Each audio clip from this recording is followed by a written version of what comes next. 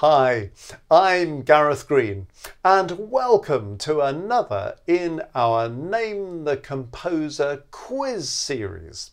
Lots of these out on the channel, so if you enjoy a quiz, well, here's your chance to engage with this one and then have a search round and see if you can find the others. If you've done this before, you'll know exactly how it works. It's not complicated. If you haven't done it before, a quick explanation. I'm going to give you 7 clues, and if you manage to name the composer in question on the first clue, you will be awarded 100 points. How about that? If you manage to name the composer accurately on the second clue, then you can have 90 points, and so on, all the way down to clue number 7, which is still worth 40 points, which sounds perfectly respectable, doesn't it?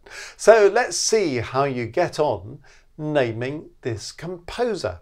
And if you want to share with us how you got on, feel free to add a comment below.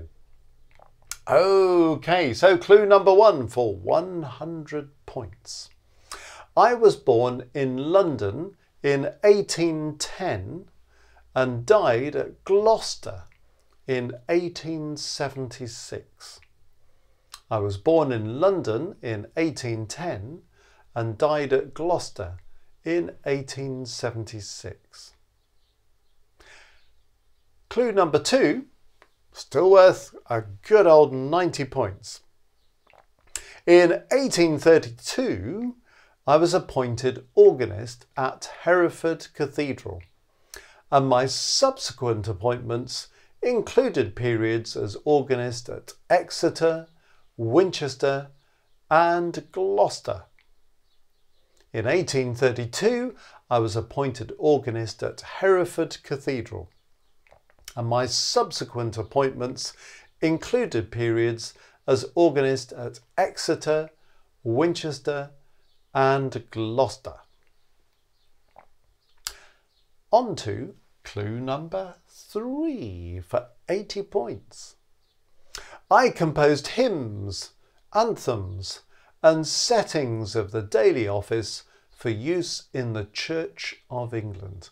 I composed hymns, anthems and settings of the daily office for use in the Church of England. Clue number 4 for 70 points.